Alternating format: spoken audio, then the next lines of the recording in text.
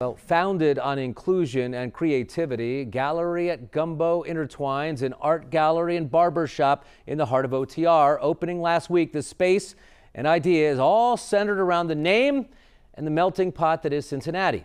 WLWT News 5 Today anchor Colin Mayfield takes us there.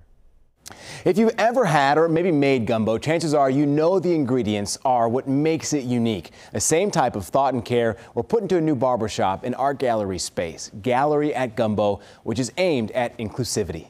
I haven't seen really any upscale barbershop that really involves the whole community like this in a while. On the corner of 13th and Main, the space draws you in with large picture windows showing off the art on the walls and the art happening at each chair. Well, my first step is just to, listen what the client wants, you know what I mean, and then try to make him feel his best, leaving the chair, leaving the shop. The gallery plays off the melting pot that is Cincinnati, stating right when you enter the door the intentions of the space inside. Each barber creates a masterpiece with clippers, like an artist creates something magical with a paintbrush.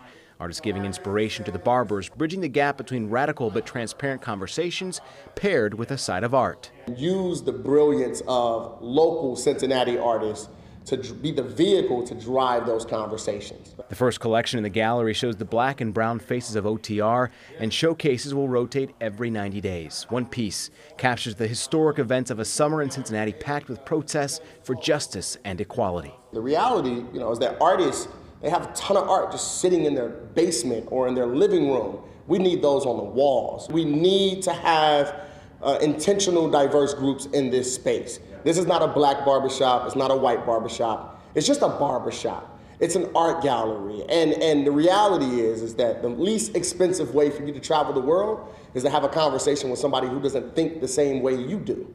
So all of the pieces that you just saw are on sale and support local artists. Colin Mayfield, WLWT News 5.